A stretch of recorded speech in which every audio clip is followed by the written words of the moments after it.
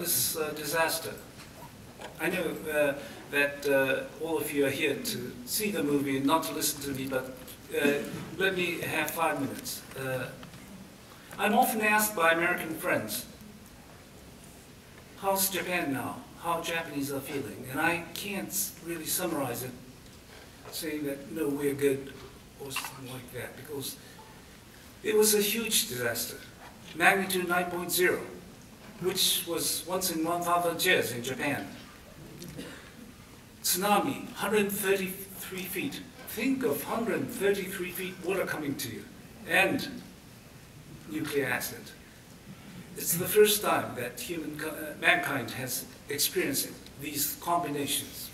And so, it's diversified. Some people think that we are doing very good. Some people think that progress is so slow. This is the truth. However, what I can say is that we are on the recovery road. And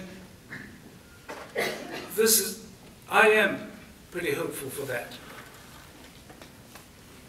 One, because we have come around from disasters, World War II, oil shocks, and other difficulties. So we are known as comeback kid in that sense. Second, we are trying to be united in solving this disaster. Of course, not in all the sense I can say. It's not ideal, but still, we're trying to do that. Third, we know that we're not alone. We are helped by people around the world, especially American people. You helped us. Your government, your people, your companies, and American people, including kids and everyone, really extended hands and stood with us at our most difficult moment. 3 weeks ago, I was in Japan, in affected area. I asked them, is there any message from them to American friends? They said two things, governors and mayors and other people. One, please convey our gratitude. Second, please remember us. The recovery will take time. Please don't forget us. Please trade with us. Please invest in us. And please visit us. This was their plea. Again, the Japanese people will never forget your friendship, that you have stood with us at our most difficult time. This meant a lot to us.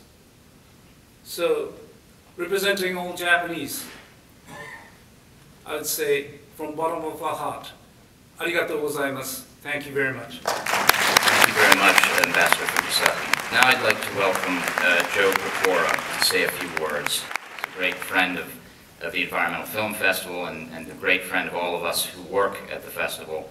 And Joe, we remain very grateful for the establishment of this award in memory of Polly. So with that, could you please, oh, and I should also mention, and I'm sure this may come out in Joe's comments as well, but he is a long time and great admirer of all things Japanese. So when we saw this film and selected it for the Polly Krakora Award, we knew that Joe would really be thrilled to hear about the decision. So please help me welcome Joe Krakora.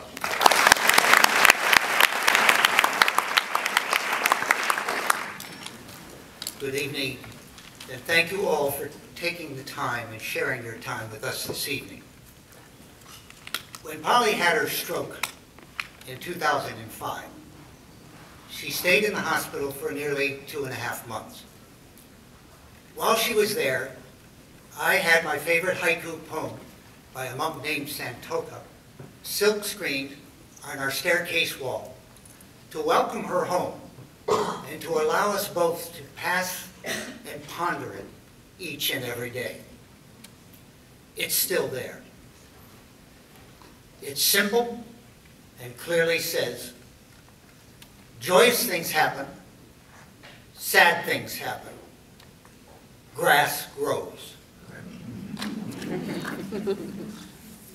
For centuries, the people of Japan have demonstrated the exceptional ability to capture the essence of the world around them, as if holding a magnifying glass under the sun and burning a tiny hole into the center of a piece of paper, always helping us to see in new and different ways. This evening, we celebrate a gifted filmmaker and her poetically powerful film that captures not only the essence of Japan, but the soul of Japan. This film, this award, and this evening are all in tribute to the citizens, the strength, and the spirit of Japan. Congratulations on behalf of all of us, and thank you for your remarkable work.